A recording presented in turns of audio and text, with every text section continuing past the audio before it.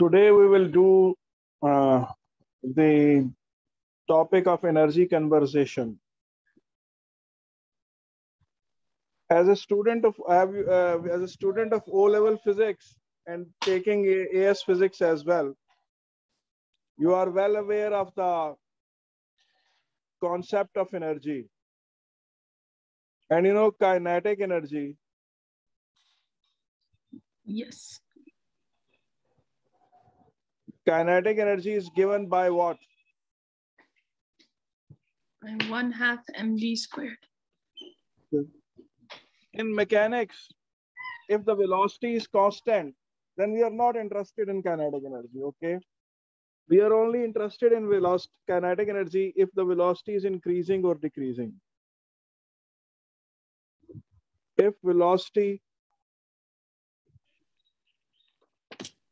increases from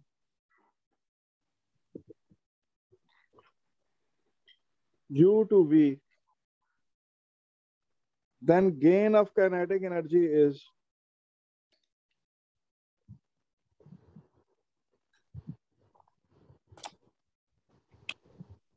final kinetic energy minus initial kinetic. Or we can also write it like this, but not like this.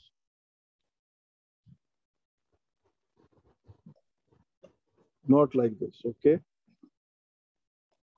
And if the velocity decreases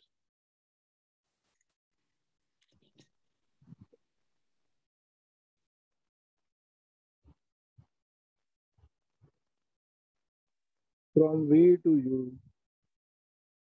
from u to v,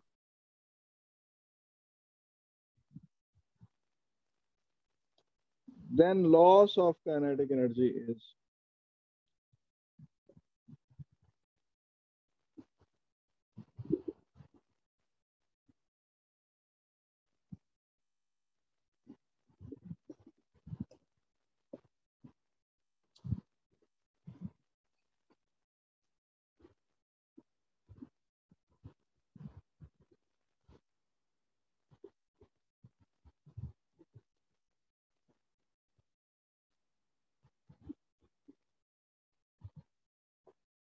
which is represented by L, okay? So for us, it's the change of kinetic energy which is important. And if something is moving with the constant velocity, then we are not interested in its kinetic energy, at least in this mechanics course of M1, okay? Now, we know we are well aware of the idea of gravitational potential energy.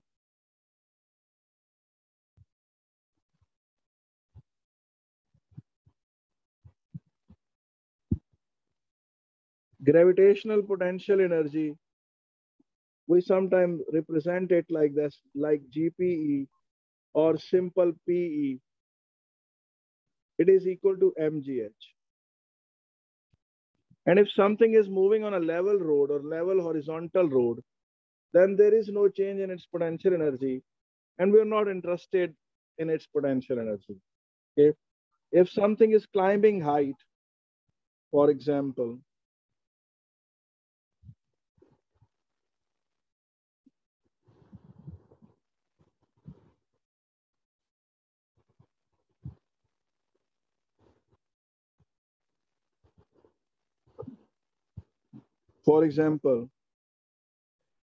let's say that this is an inclined plane, and this is the height h, and this is the distance we represented by s, and an object moves from position 1 to position 2, okay?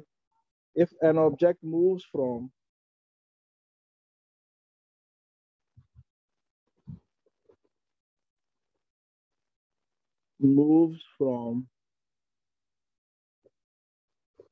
position 1 to position 2, then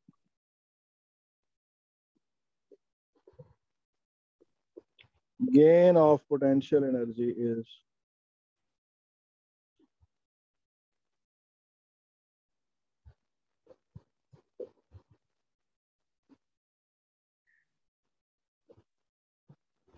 then gain is represented by capital G, mgh. And we know that h over s is equal to sine theta, and h is equal to s sine theta. So we can also write gain of potential energy is equal to mgs sine theta. And just to differentiate s from the s of sine, why I change its color, okay? And s of sine has different color. Okay, so this is sine. Just to differentiate between both, I'm doing this thing. Okay, so this is how I can calculate the gain of potential energy. And if a body moves from position 2 to position 1, then this is the same expression will be used for the loss of potential energy. So if an object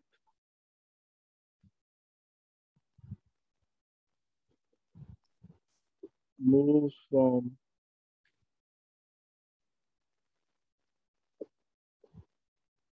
position 2 to position 1, loss of potential energy is equal to mgh or mgs sine theta.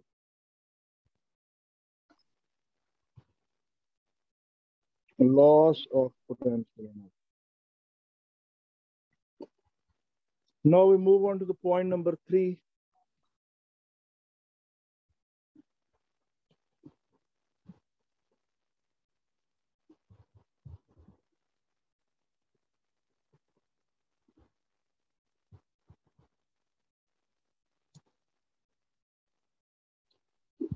Work done by the driving force.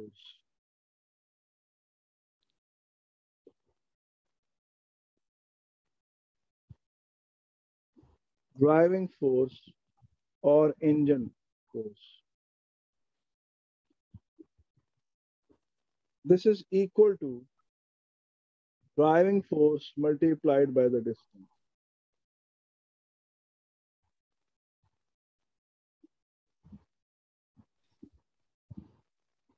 Or the engine force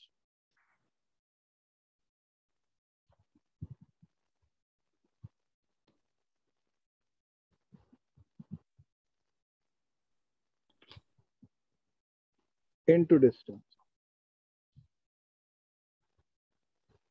It's engine force into distance. And we will explain it later on that it is also equal to average power into time.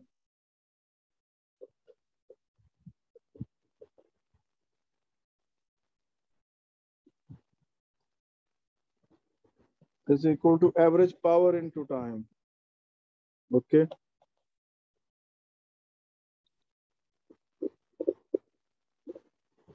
And if the driving force, it can be a pulling force by a string. For example, if this is an object over here,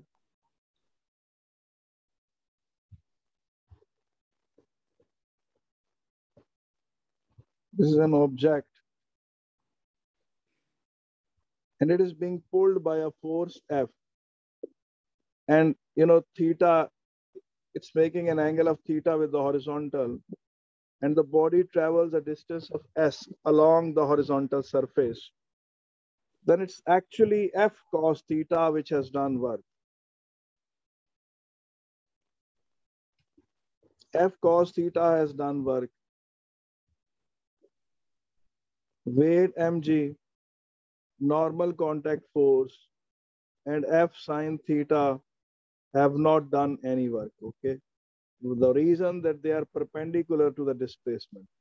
A force which is perpendicular to the displacement is not involved in any kind of work done, okay? So work done by a force making an angle with the displacement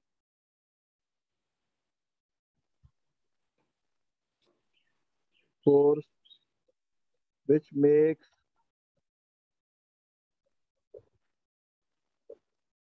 an angle theta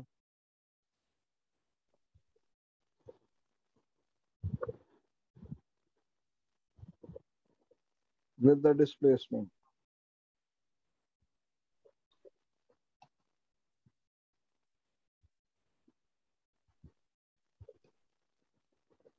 And work done is equal to F cos theta multiplied by S. And R and mg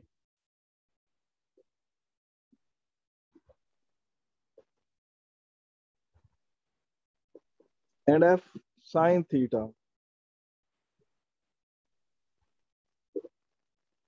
are not involved in work done.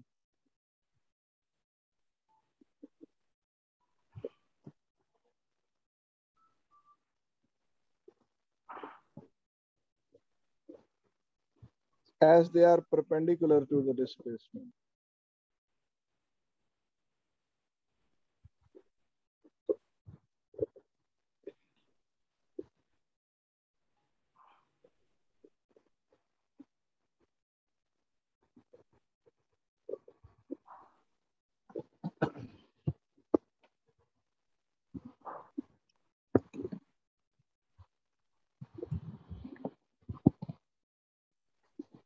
So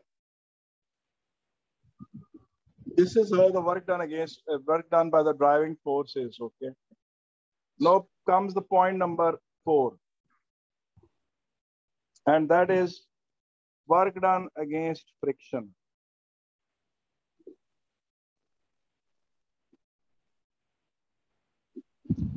Work done against friction.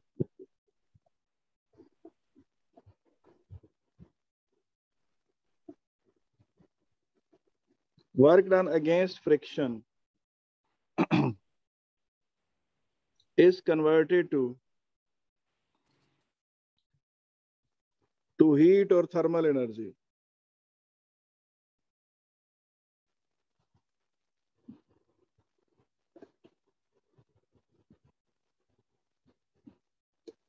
Work done against friction is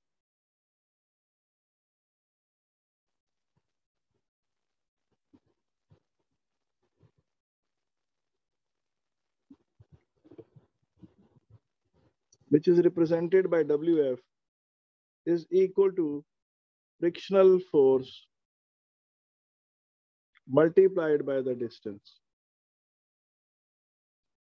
Or we can say resistive force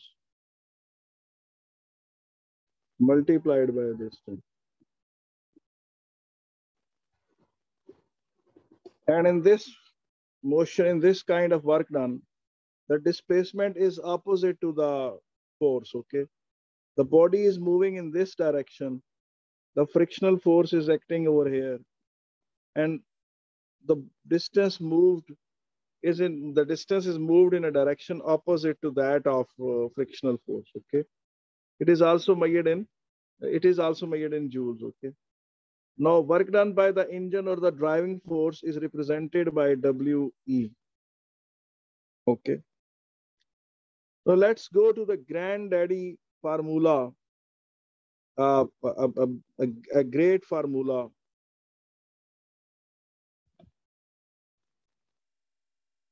A great formula of energy conservation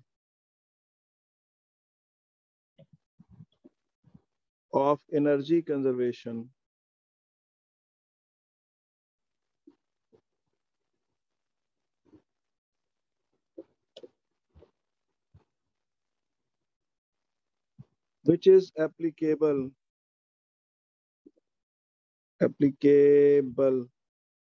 in all situations of mechanics 1 course.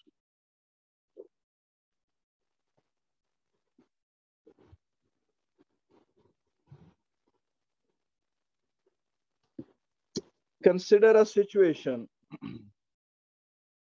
that a car is descending, a vehicle is descending The vehicle is descending from a mountain, okay, on a road which is very bumpy, on a road which is quite bumpy, okay, and the engine, the force exerted by the engine is in the direction of motion. The speed of the vehicle increases slowly from initial velocity u to v. The height is decreasing, hence the potential energy is decreasing. And you know, when some vehicle is coming down from a mountain or from a high height, the loss of potential energy helps the engine. The loss of potential energy helps the engine. And let's say that there is a resistive force which I represent by capital D. Capital D for all kind of drag forces or all kind of resistive forces. We can even use capital R. When capital R appears in equations of energy, then capital R doesn't represent the normal contact force. Then it stands for the resistive forces, okay? So I can say that the work done by the engine is being helped by the loss of potential energy, and it helps body to gain some gain of kinetic energy and can do some work against friction. So this is a very useful formula, and it's quite helpful in solving all the energy conservation problems, okay? So let us write it like it is work done by the engine, work done by the driving force plus loss of any kind of energy. This can be a loss of potential energy. This can be a loss of kinetic energy. And capital G represents a gain of any kinetic or potential energy. And WF is the work done against friction. Okay. So let's apply this formula in variety of cases. Applications.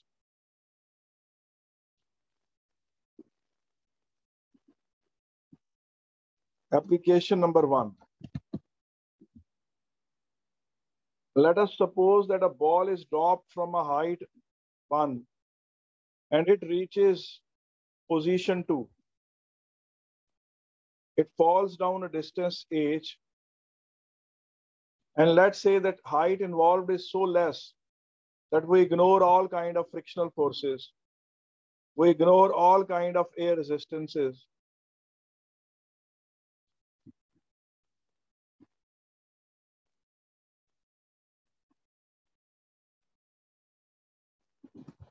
Okay. So loss of potential over here, what we'll do is that we will see this whole situation with the help of this formula. We will try to see every problem with the spectacles of this formula. There is no engine, so loss of work done by the engine is 0. There is a loss of potential energy, and the speed of the vehicle speed of the object has increased, and it has maximum speed at the bottom. So there is a gain of kinetic energy. And since we have ignored all kind of resistive forces, so mgh is equal to half mv square. And we can cancel m. We will be left with g square, gh over v is equal to v square over 2. And v square is equal to 2gh. No, you could have simply said that loss of potential energy is equal to gain of kinetic energy. You will be right, but you should always use this formula and should try to understand that where which component of this formula is not being used. Okay, so this is always see any problem with the under the spectacles of this formula. Okay, always use the try to apply this formula, because this will protect you from any kind of mistake. Okay. Now the same situation can easily be applied to the same formula can be applied to a situation where a body slides down on an inclined plane. A body slides down on an inclined plane, and its speed increases, and it has a velocity v at the bottom. And let's assume that the surface of the inclined plane is smooth. Since the surface of inclined plane is smooth, we will simply say that there is no engine, and the loss of potential energy is equal to gain of kinetic energy, and there is no work done against friction. So we can write the same formula and we will arrive at the same answer. Similarly, if an object is thrown from position 2 and it goes up and reaches the position 1, and then you can apply the same formula. The only difference is that in this case, when you throw something up, you will say that loss of kinetic energy is equal to gain of potential energy. There is no work done by the engine, and loss of kinetic energy is equal to gain of potential energy with no work done against friction. So now we write it like this. Okay. Now, Sir, yes, I'm listening. sir, can you explain the slope one again? Yes. You know, if something slides down from position 1 to position 2, and there is smooth, the surface is very smooth. When the surface is smooth, there is no work done against friction, okay? When the surface is smooth, there is no work done against friction. And when an object, and since there is no driving force, nobody is pulling it down, it's just coming down as it's at its own. So we will say that the loss of potential energy, loss of potential energy is equal to gain of kinetic energy. In this application, this height h is important, okay? This distance s is not important. If the inclined plane is smooth, then this inclined plane, on this inclined plane or in this inclined plane, both have same height. So body moving from position 1 to position 2 over here will have same velocity. No matter what is the angle of inclination. Okay, if the inclined plane is smooth, you can safely apply loss of potential energy is equal to gain of kinetic energy. I hope it's clear. Yes. Okay. Let us move on to the application number 2.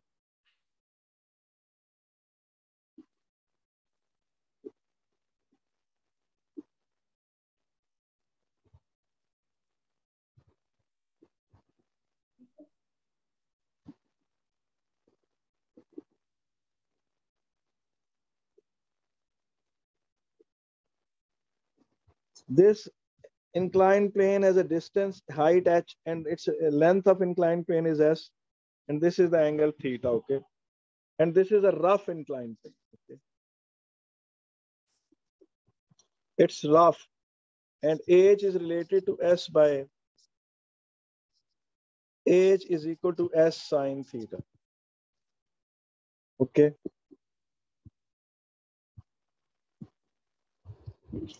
Now, let's say that this surface is able to apply a frictional force F. Okay, the frictional force acting is represented by a small f, okay? And we assume that this is constant, okay? We assume that this is an average frictional force, okay?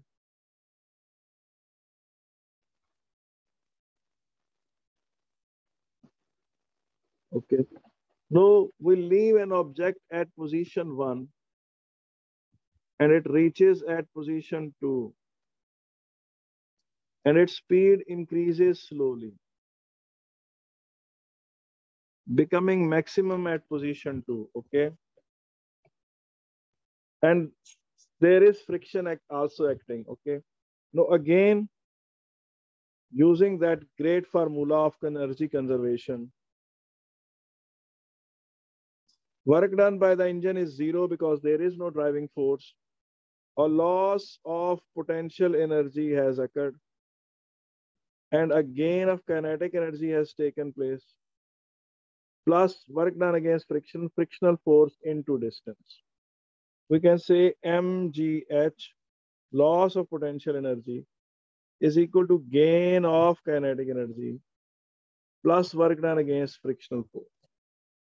And we can even represent it with the help of a Sankey diagram. The diagram tells us that this is loss of potential energy.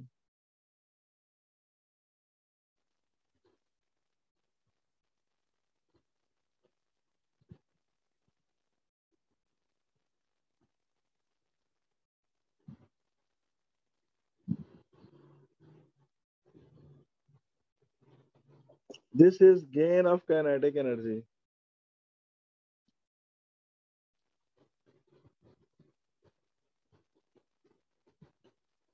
This is work done against friction, okay?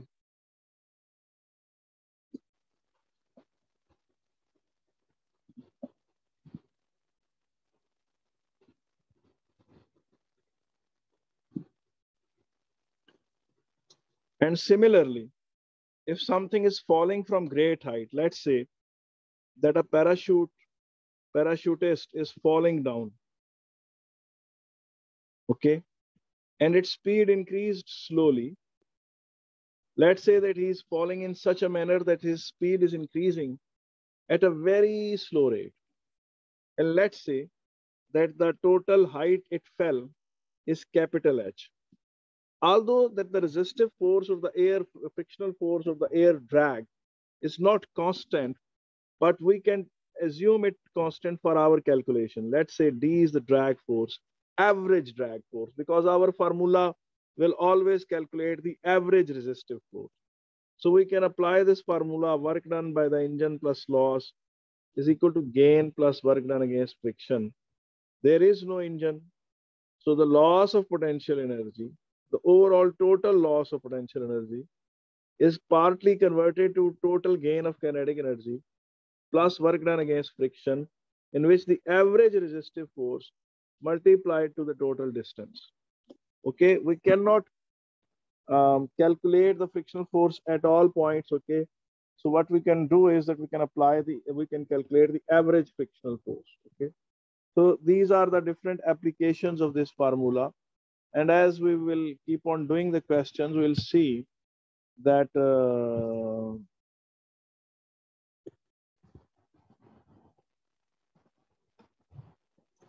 okay. We will see that this formula is able to help us in all situation. Okay. Point number 8. If the speed is constant, then can we still use this formula?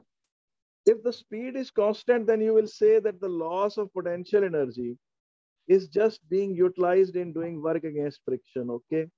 Because I told you that in M1 case, if the speed is constant, then you will not be talking about kinetic energy. Okay. Because you talk about the change in energy. Okay. Okay. You'll not be talking about kinetic energy if the speed is constant. Okay. Okay, let's do another question. Let us assume that there is a cubical box which has been kicked initially, and so it has an initially high speed, and as it slides down on a horizontal surface, it comes to rest. Okay, after traveling distance s. Okay, and we assume that an average constant frictional force small f was acting on it as it moved from A to B. Okay, and we will start our proceedings after it has been kicked, after the foot of the soldier has left it. Okay, so work done by the engine plus loss is equal to gain plus work done against friction. There is no engine, a loss of kinetic energy has taken place and there is no gain, and the work done against friction is frictional force into distance. So 1 by 2 mu square is equal to F into S. Okay. Over here, the loss of kinetic energy is entirely used in doing work against friction. Do you understand this thing? Yes. Okay. And 8A means a closely linked point. Let's say that this is a wooden block. This is distance S, okay? A pistol fires a bullet and that bullet penetrates the block, okay? That bullet penetrates the block, and while it was entering the block, it had a velocity v1, and when it was leaving the block, its velocity was v2.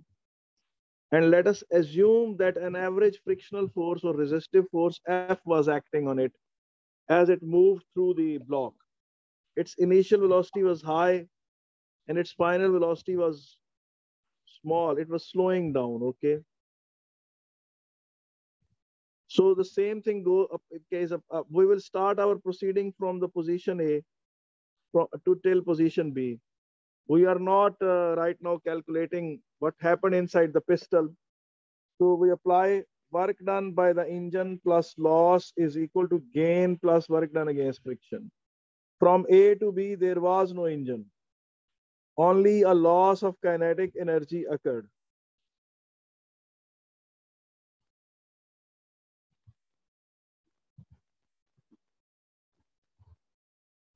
And there is no gain. And work done against friction is equal to frictional force into distance.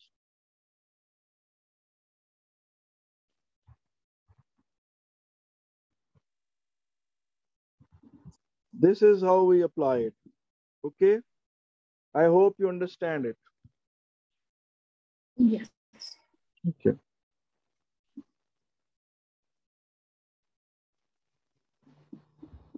Let's say that this is a smooth surface.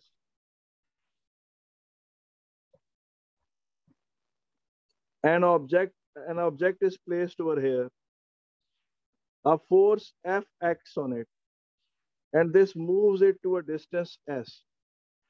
And since it started from rest, it continuously accelerated, and its final velocity at the end of the distance was V.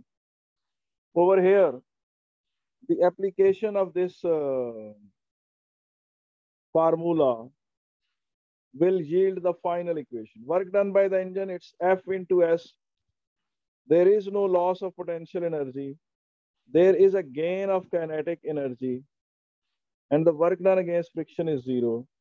So work done by the driving force is simply equal to the gain of kinetic energy. Okay. And if the initial velocity was not 0, let's say that it already had some velocity u, then the same equation will be like this. Force into distance is equal to gain of kinetic energy. And now, point number 10. This is a horizontal surface of a table.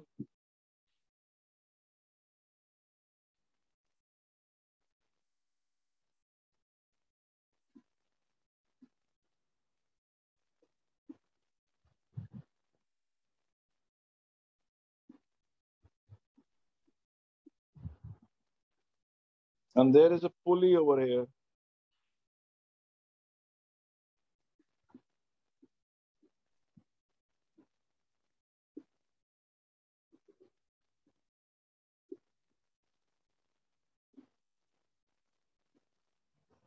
And this is a string that's passing over a pulley and it's attached to a block. Let's say that this block M1 falls a distance S. And in doing so, it exerts a force F on this block. Okay, this we call the mass as M, and it also moves a distance S. Okay, and its speed increases, becoming V as the distance S ends. And let's say that it was not a smooth surface. There was a frictional force which was acting on it right from point A to point B. Even if the frictional force was changing, we will still assume that frictional force is constant because we are not doing any complex analysis. We are doing simplified analysis, and we will be assuming frictional force to be constant, okay? Now, in this case, work done by the engine plus loss is equal to gain plus work done against friction. I am applying this energy conservation formula only to this block which is placed on the table. I'm not taking this M1 block into account which is falling vertically downward, okay? So I'm applying this equation only to the block which is on the table. Work done by the engine is F into S. There is no loss of potential energy. There is a gain of kinetic energy. And there is a work done against friction, okay? So you can say that the work done by the driving force, F into S, is partly converted to kinetic energy, and part of it is doing work against friction.